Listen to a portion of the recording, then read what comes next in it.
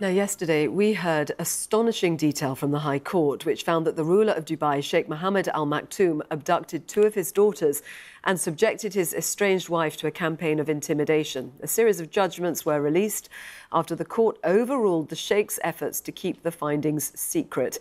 It also found he continues to maintain a regime whereby both of these two young women are deprived of their liberty. In a moment, we'll hear from Tiina Jauhiainen, who was kidnapped alongside one of those women, Princess Latifa. First, our security correspondent, Frank Gardner, is here. Extraordinary detail that has come through these family court hearings, Frank. What does it say about what's been going on behind closed doors?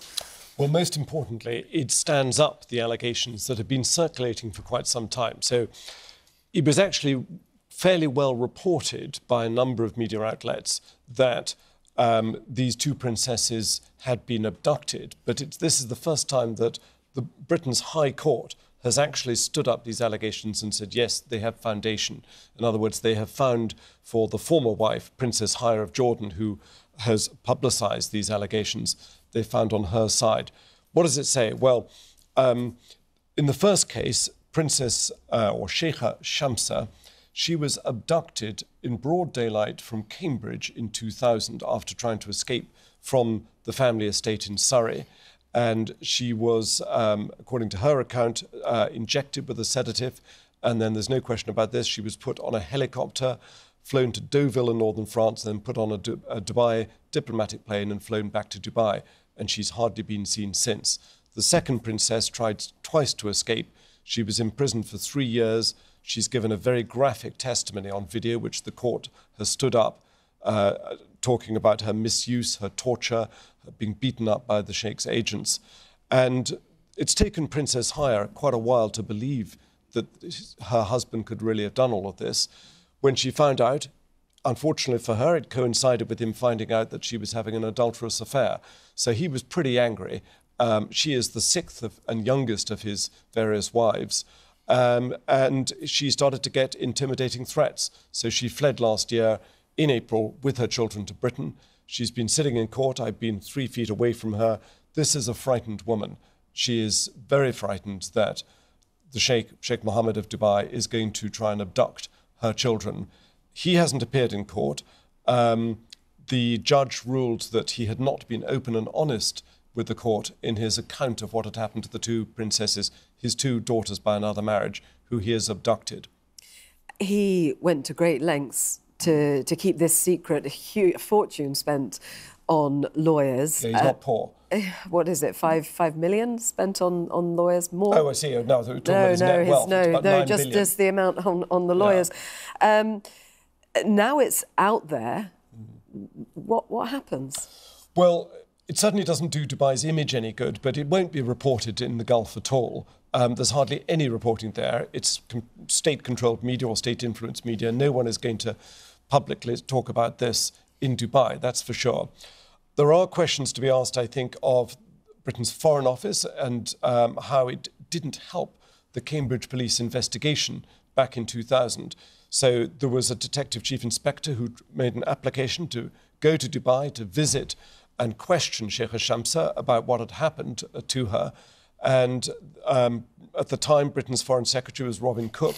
He got, quote, engaged in the story, after which no help was forthcoming. So in other words, the government at the time is accused of essentially helping to muzzle this story, or the early part of it. In the long term, I don't think it's going to make a lot of difference. You've been to Dubai. I used to live there. It's a global success, that place. And Sheikh Mohammed, for all his faults up there, is viewed in Dubai as the father of the nation. He's enormously popular. It's an incredibly successful business, holiday, vacationing, and technological entrepot. So, although, yes, it does cast a bit of an unpleasant light on what's been going on there, after a while, it will be business as usual. And the statements that have come from him have basically been saying this is a private family matter, need to respect the privacy of the children. He's in complete denial about it. I mean, he doesn't deny that he brought these two women back to Dubai, but he says that that essentially that they were being rescued, that one of them has psychological problems.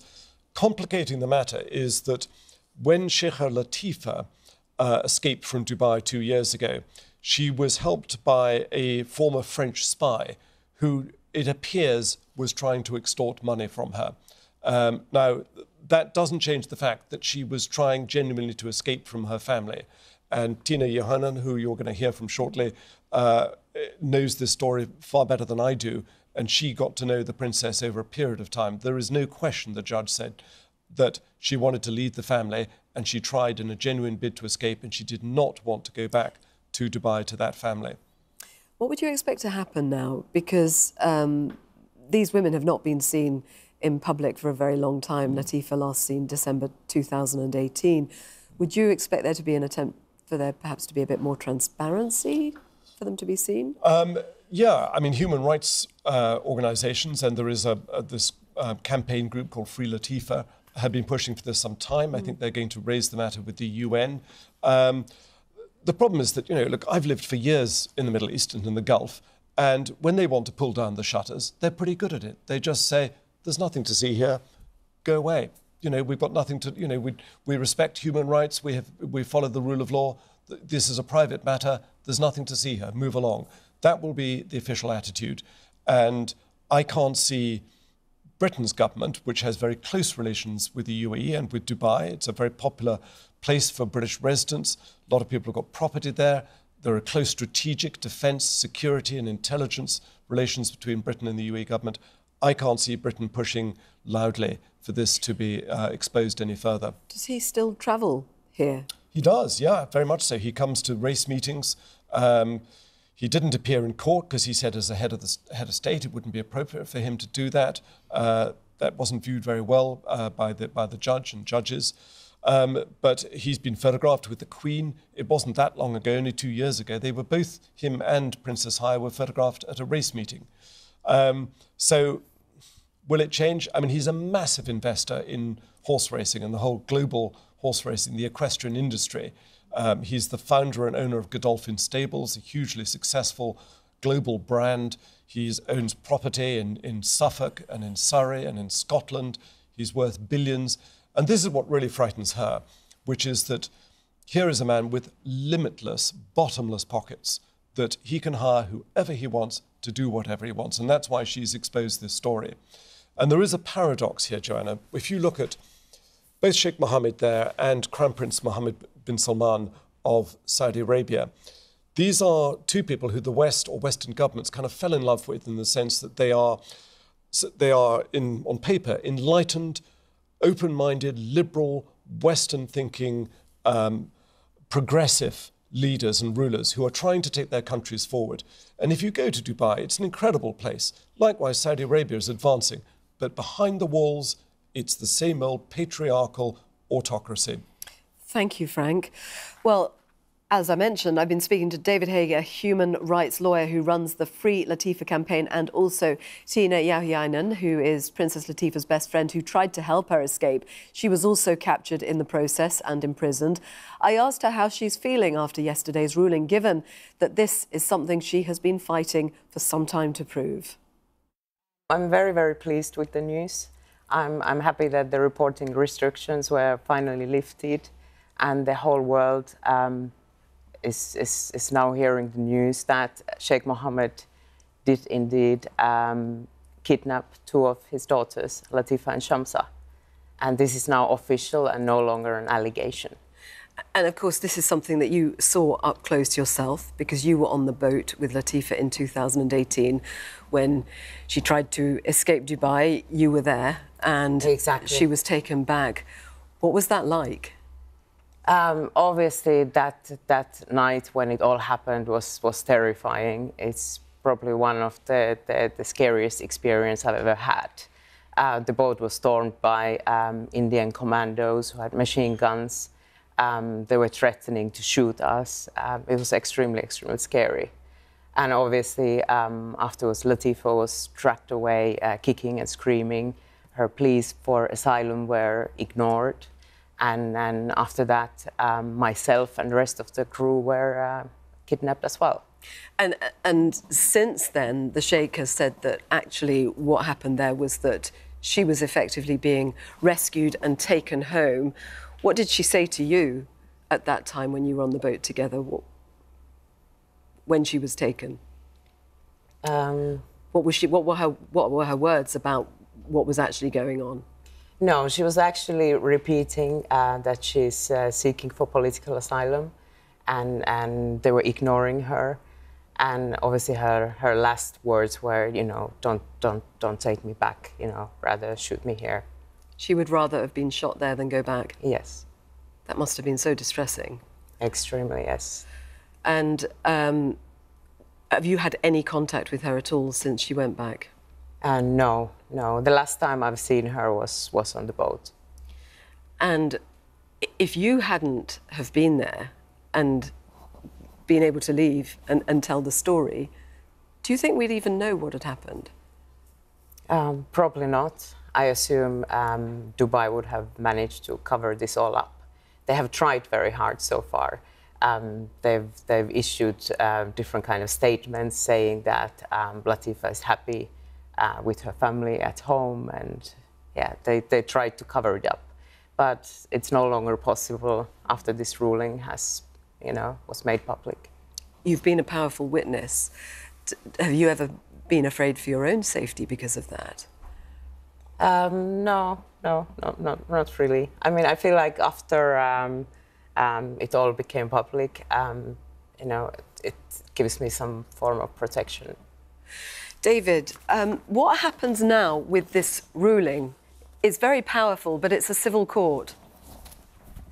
It is. I think for us, it's a landmark ruling, and there's lots of avenues in which we can pursue with it. Now, one of the first ones that we're already pursuing is that about 3 or 4 weeks ago, Tiina and I were in the United Nations, where we were attending the working group for enforcing voluntary disappearances. They've been investigating the disappearance of Latifa for nearly 2 years now. Now, that this will be very, very useful for them, because this shows that the highest family court judge in England has made a decision that Latifa and her sister were kidnapped and were effectively enforced disappeared. So this will enable the UN to come to a conclusion on their investigation. So we sent the judgments to them yesterday, and that's obviously a very powerful conclusion if they can come to that. Now, of course, at the end of the day, he's a dictator in a country that is not a democracy. And so ultimately, only he can let Latifa go, and only he can let Shamsa go. But we're looking to the international community and obviously to the authorities in the UK when we look at what happened with Shamsa and her kidnapping to actually take action now. And as you say, though, I mean, it comes down to whether he would agree to it or not. But there is now this huge amount of scrutiny and pressure. What are your best hopes? I mean, our best hopes, I think, as they always have been, is relying on diplomacy, relying on the media. Now, Dubai is a state that relies an awful lot on the British tourists, basically, and British pounds and the Western money. And it's unthinkable that a ruler of that country can do what he has now been found to have done in kidnapping his daughters, abusing his wives, breaking laws in England, and still we can have them as an ally. So we now need to look towards our government, to the Foreign Secretary, to the Home Secretary, to look at what they can do in terms of putting pressure on the UAE. And we can look to as well as, like I said, the UN, and to every single person as an individual. Do they want to start considering boycotting brands owned by Dubai like Emirates until Latifa and her sister Shamsa are set free? Could he face criminal charges? I think that should certainly be looked at. Now, what you've got is a judgment that confirms that in 2000 he was involved in procuring the kidnap of Shamsa from the streets of the UK. That's a confirmed judgment now. It's essentially a finding of fact in these judgments by the highest family court judge. And it also infers that there was some form of a cover-up of that by Robin Cook when in the Foreign Office. Now, that's very, very serious, and that needs investigations. Now, Tiina and I last year were assisting the Cambridgeshire police trying to reopen the investigations into the kidnap of Shamsa from the streets of Cambridge by using Latifa's evidence. Obviously, Tiina has also seen Shamsa in Dubai. So that's something that we're looking at. And again, that's something that we will be now addressing and sending these judgments. I'm sure they already have them, but we will be reaching out to the Cambridgeshire Police again. He has, obviously, as we know, an estate in Surrey. It's from that estate that Shamsa actually escaped in 2000, but was picked up very quickly just a couple of months later in Cambridge. Would he still come here? I mean, would he be able to without risking facing charges potentially? We're looking at that now with other NGOs and other human rights groups because, you know, in terms of immigration, is he a fit and proper person to be coming to this country? Now, if an average individual had just been found by a leading judge in a court in England to have kidnapped two of his daughters and abused his wives and used intimidation and ignored laws, would he pass immigration laws to be allowed into the country? Highly unlikely. And therefore, if that's the case for a normal individual, why should we be allowing a ruler on those same basis to come to this country? Questions now need to be asked. Tiina, in December 2018, Latifa was actually seen in public. It was a meeting with Mary Robinson, the former UN Commissioner for Human Rights. It was a meeting actually arranged by Haya. Since then, she's not been seen. Yes. Do you have any idea as to what, you know, how she might be, where she might be, what, you know, how she is living, anything at all? I mean, obviously the judgment itself gives us clues that she's effectively held against her will. I hope that she would have some access to the current news because that would give her some hope, you know, to keep fighting and not give up. And the two sisters, they are sisters from the same mother. The Sheikh has had several wives. Were the sisters close? Shamsa? Yes. Shamsa was living in the same house and she used to be very close to Latifa. And Shamsa, you actually met her on a couple of occasions, didn't you? Yes, yes. Did you know at that time that she was being held against her will effectively? No, I didn't know. I realized that she looked a bit shaken and unwell, and she was avoiding eye contact. It was only after Latifa told me what had happened to Shamsa. And Haya, Princess Haya, it emerged in the hearings that have gone on in the family courts in this case, in this country, because of course this is why this has all now come to the fore, because she came to this country to seek divorce from the Sheikh and to maintain custody of the children that she has with him in this country. She said that for some time she actually believed the line from Dubai that it was about protecting the girls and that they were there for their own protection. So the fact that you had met Shamsa and didn't realise what was going on, how much of a change do you think it will be that now this is out there in such a way that it is clear that they're not there of their own volition? Yeah, I believe there is no doubt anymore. Obviously, I assume that Haya hadn't met Shamsa and Latifa until after the kidnapping. I believe that only, you know, by visiting Latifa, she found out the truth, you know, and after talking to her. This has been going on for you for 2 years. Yes. Has this dominated your life since then, effectively, knowing what had happened there to your friend? It definitely has, but at the moment I feel positive. I feel like this ruling is a step towards Latifa being free, and also I hope that the ruling will help with United Nations moving forward, putting more pressure on Dubai ruler to release his daughters. Will you stop fighting until she's free? Do you believe she will be free one day? I believe she will be free, and obviously myself and David have no plans of stopping the campaign until that happens. Thank you very much, Tiina and David. Thank you. Thank you. And that was Tiina Jauhiainen, a friend of Princess Latifa. In a statement issued after the judgments were published, Sheikh Mohammed said, "This case concerns highly personal and private matters relating to our children. The appeal was made to protect the best interests and welfare of the children. The outcome does not protect my children from media attention in the way that other children in family proceedings in the UK are protected. As a head of government, I was not able to participate in the court's fact-finding process. This has resulted in the release of a fact-finding judgment, which inevitably only tells one side of the story.